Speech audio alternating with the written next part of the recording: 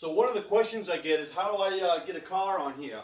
Well, that is a problem. I've got a little runabout that I've actually got to bring in here to change the oil on. And this is just too high for a car. So the best way to do this is to lay down a couple of 2x10s.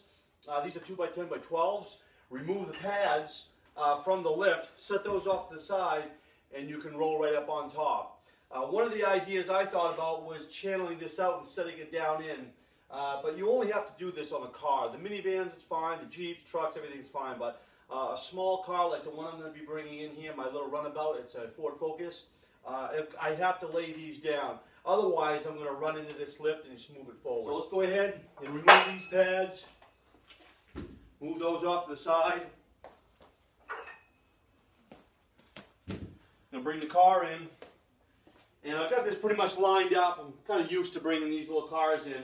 And if not, I can slide them ahead a little bit, move them side to side, do any kind of adjustment. These are pressure treated. You don't have to use pressure treated. They cost me about $23, I think it was. But they just last a little bit longer. So what I'm going to do is I'm just going to line them up. Make sure I'm all set with those. I'm going to bring that right on.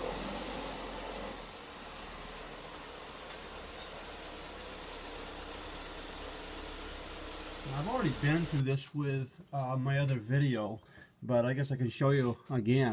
As you can see, there's not a whole lot of room there to work with. Just put that right underneath the subframe there, and you're all set. So what have I got there? Maybe 3/4 of an inch. So if I had had those on and drove that on, I may have taken a chance of hitting something. And that's how you use the Harbor Freight lift with a small car. One of the things I wanted to point out is that I've cut the ceiling out since my last video. If you remember right, I couldn't get the cab of the vehicle up very far. Now I can get it right up there and I can utilize the full capacity of this lift.